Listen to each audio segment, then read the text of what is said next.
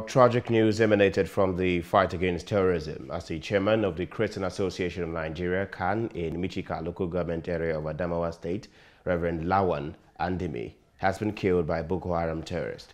Andini was kidnapped by the terrorists in January and was killed on Monday by his kidnappers. Our correspondent Ansem Nuhu completes the story.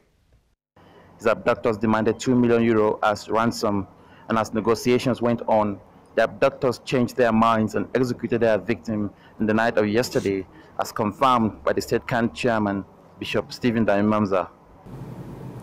This is a result of the insecurity that we have in our country, and particularly in the Northeast. Impressions have been created and is being given to people that Boko Haram has completely been defeated, which is not true. Pastor Lawan was abducted by the members of the Boko Haram over 2 weeks ago. And they threatened that they will kill him if €2 million was not given. But at the end of the day, actually, it seemed that they were not really interested in money. They were really out to kill him. He was beheaded yesterday.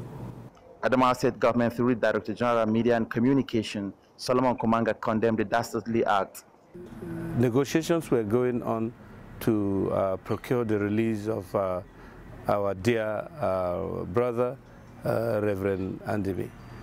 Today is a very, very sad day for the governor, not only the governor, the entire people of Adamawa State, because the loss of every life diminishes us. This is the third person to die in similar manner in the state in less than 1 week. Ansem Nuhu, STV News, Yola.